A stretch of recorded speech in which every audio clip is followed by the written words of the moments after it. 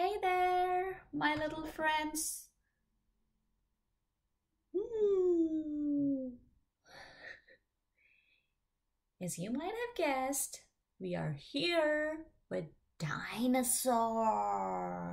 Wow!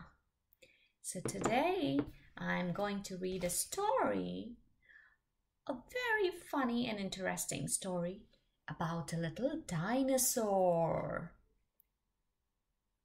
The title of the story is Time for School, Little Dinosaur.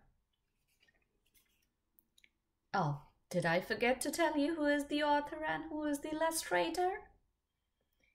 The author, which means the person who has written the words in this book, is Gail Herman. And the person who drew the pictures for the book and made it look so interesting is the illustrator. That's Michael Fleming. So today we are going to read Time for School, Little Dinosaur. Let's get going. Little Dinosaur wakes up. What a beautiful room he has. He packs his book bag. He packs his lunchbox. He is getting ready for school.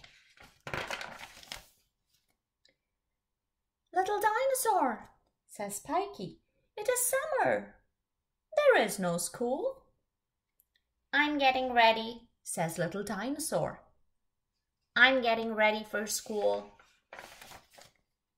Each day, Little Dinosaur wakes up. He packs his book bag. He packs his lunchbox. He waits for the school bus. Each day Pikey wakes up. It is summer, he says. Little Dinosaur is getting ready, but not me. It is time for school. Little Dinosaur wakes up. He is ready.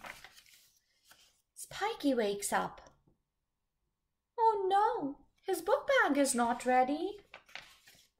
Oh no, his lunchbox is not ready. Will he be late?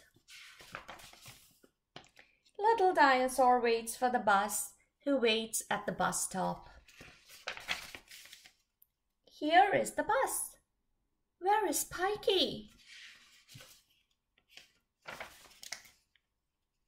Wait, says Little Dinosaur. Wait for Pikey.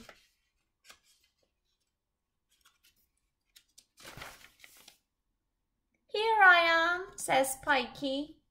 I was not ready, but tomorrow I will be. Just like you, Little Dinosaur.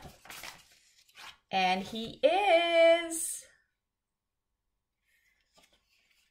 I hope you enjoyed reading this book. Time for School, Little Dinosaur.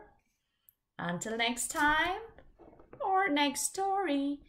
Bye, bye from the dinosaurs.